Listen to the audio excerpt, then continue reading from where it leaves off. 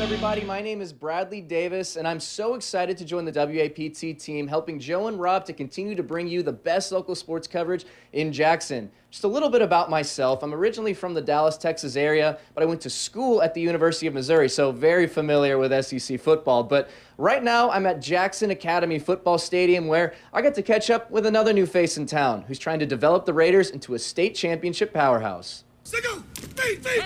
From Alabama to Mississippi, it wasn't easy for head coach Aubrey Blackwell to make the move to JA. We left family, we left mom and dad and grandparents to be here at Jackson Academy. A move made easier by the strong community felt at Jackson Academy. It's an outstanding group of people. I'm really honored and blessed to be able to work for an outstanding administration, people that really cared about where this program's moving. There's outstanding people and kids here, love this community. Blackwell earned a strong reputation for his program development with Montgomery Catholic High School in Alabama, leading 3 10-plus win seasons in 6 years. He intends to do the same with Jackson Academy. We're building from the ground up. I'm working with our 5th and 6th graders. I'm working with our junior high on a daily basis right now. Even in the summertime, I coached both, and because we want to develop a program that starts from our smallest point that really reaches to develop our Jackson Academy kids, those that grew up here, that wear the navy and gray and have a passion for being here. That's what's really fun, and that's what we want to do. The work of Blackwell and his coaching staff has already earned the respect from the senior leadership on the team. That's 100% brought us together more as a family.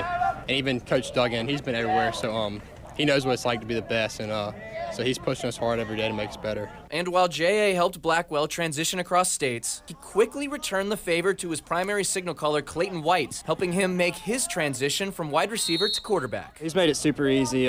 He's really cut down the offense and explained it to me, and we've watched a ton of film and stuff, so I feel like I'm ready for the challenge. Newly behind center, White has his sights set on September 16th, where JA takes on MRA. It's definitely circled on the schedule. Where he won't just be up against a conference rival, but his cousin and best friend John White, who starts at quarterback for the Patriots. We always talk smack at Christmas, Thanksgiving, all that type of stuff. I've been thinking about it since last year. They beat us out of the semifinals game, and I heard about it from my cousin all year long, so I'm ready whenever we play them. Blackwell says he gets the excitement around the big rivals, but his focus is on the personal development of his guys. We want to build young men. We're about developing our guys and our student athletes here at Jackson Academy. JA opens at Starkville Academy on August 19th at 7 p.m.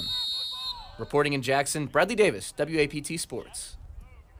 All right, thank you, Bradley, and welcome. What a great addition. Absolutely. Want to give you a live look outside.